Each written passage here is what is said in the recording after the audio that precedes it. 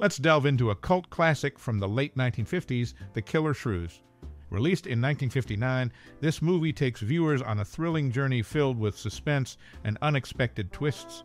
Brace yourself for a roller coaster of emotions as you explore the world of the Killer Shrews with funny, shocking, and even sad moments awaiting you. Share your memories of when you first watched this film. Did you catch it during a late-night screening with friends or enjoy a cozy evening at home?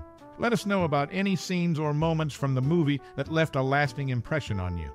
We're eager to hear your stories and experiences related to this classic. Don't hesitate to share them with us, as your memories could spark lively conversations among fellow fans. Stay tuned for more intriguing facts and anecdotes about the Killer Shrews.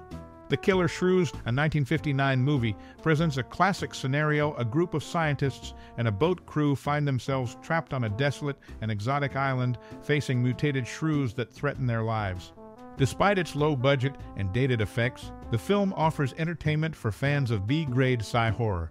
The acting in The Killer Shrews is typical of its era, with a slightly exaggerated style. However, the shrew monsters, portrayed by dogs in rat suits, add a unique charm to the film. While the effects may appear crude by modern standards, they contribute to the movie's cheesy appeal. Despite its flaws, the film maintains a fast pace and includes moments of suspense, particularly towards the end. Character deaths add to the tension, with memorable scenes such as Rook being eaten alive by shrews and Jerry meeting his demise due to his own actions.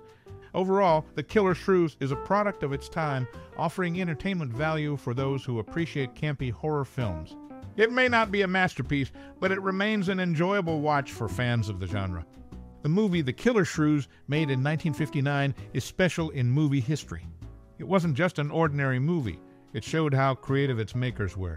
Interestingly, Best decided to bring his real-life dog, Flash, onto the show The Dukes of Hazzard with him.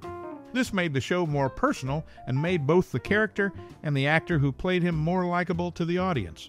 Best met the rising Western actor Robert Fuller while filming the 6th episode of Laramie. Their meeting led to a friendship that lasted for 56 years, showing how strong friendships can be in the unpredictable world of show business. Their bond went beyond the screen, as both actors supported each other through the ups and downs of their careers. It's a friendship that lasted until Best passed away in 2015.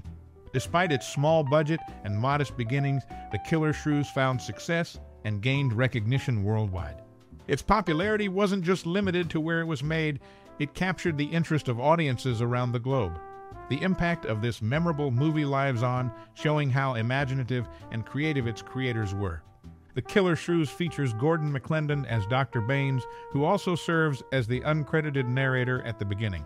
McLendon, known for his roles in John Ford westerns, initially showcased his musical talents before transitioning to straight acting. In Rio Grande, he portrayed a guitar-playing lead-singing tenor with regimental singers, while in The Quiet Man, he played an accordion and sang tenor in the bar. Interestingly, after his daughter Jajami was born, she gained some weight due to overeating, earning her the nickname The Tank. These unique facets add depth to the background of The Killer Shrews, contributing to its narrative texture. The Killer Shrews is a movie released in 1959. During the initial season, he commuted from his house in Kinnears, Georgia, to shoot The Dukes of Hazzard. By the entire second season, he'd have to fly to and from the set every week. The Sons of the Pioneers, of which he was once a member, were awarded a star on the Hollywood Walk of Fame for recording in Hollywood, California. At one point in the movie, Thorne suggests opening the windows in the house because of the approaching hurricane. It was a popular belief at one time that opening windows during a hurricane or tornado would equalize the extreme air pressure and save houses from being destroyed. This has since been found to be a myth. The Killer Shrews, along with its companion piece, the giant Gila monster, marked the directorial debut of Ray Kellogg, a veteran special effects man. He honed his comedy skills, later used on The Dukes of Hazzard, through Jerry Lewis. The film was featured on Mystery Science Theater 3000 in Season 5, Episode 7, and was riffed by Joel and the Bots. It garnered a cult following due to its absurd premise and low-budget charm. Despite its flaws, many viewers found entertainment in its sheer campiness and unintentional humor. Over the years, it has become a beloved cult classic among B-movie aficionados. Its legacy endures as a prime example of the so-bad-it's-good genre. The Killer Shrews, a film from 1959, now in the public domain, is available on DVD. It was spoofed in The Killer Shrews. James Best, known for his role as Festus Hagen on Gunsmoke, established the James Best Theater Center in Toluca Lake, California. The theater is located on Riverside Drive, upstairs in the rear portion of the Honey Baked Ham building. Best, like Clint Eastwood on Rawhide and others such as Steve McQueen, Sidney Poitier, and David Caruso, was right-handed but left-eye dominant, seen when handling rifles. He squinted with his right eye while sighting with his left. Best's approach to handling firearms was distinctive, shared by several other actors of his time. The Killer Shrews was filmed at Silo Ranch, a 100-acre estate near Lake Louisville in Texas, which was owned by star producer Gordon McLendon. McLendon, who played Dr. Baines in the movie, was also the uncredited executive producer and financier. He owned radio stations and theaters in Texas. McLendon's family sold the ranch in the late 1990s, and it became a housing development. In the movie, McLendon's character, Dr. Baines, encounters killer shrews on the island. McLendon met comedian-singer Andy Griffith on an episode of The Andy Griffith Show, where Griffith's character was a guitar player. They remained friends for 52 years until Griffith's death in 2012. The film was shot in a rural Texas setting, adding to its authenticity. The collaboration between McLendon and Griffith, along with the eerie setting and suspenseful storyline, contributed to the movie's lasting appeal. Despite its low budget and simple effects, The Killer Shrews remains a cult classic among fans of vintage horror films. Gordon McLendon's involvement as both actor and producer further adds to the film's historical significance. The Killer Shrews, a 1959 movie, was released in a colorized version alongside another film, The Giant Gila Monster, by Legend Films.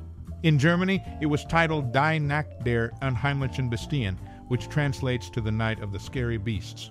This movie, along with A Giant Gila Monster, was produced by an independent company in Texas and intended for distribution as a double feature.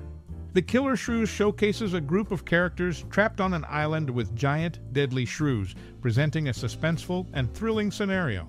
Its unique premise and tension-filled plot make it a notable addition to the realm of classic monster movies. In 1959, a movie called The Killer Shrews came out, featuring actors James Best and his former co-star John Schneider from the Dukes of Hazzard.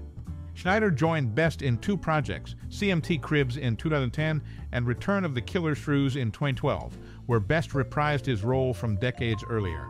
In The Dukes in Hollywood, characters Roscoe and Boss Hogg, played by Best, and Sorrell Book talked about potential actors for a movie about Hazzard County.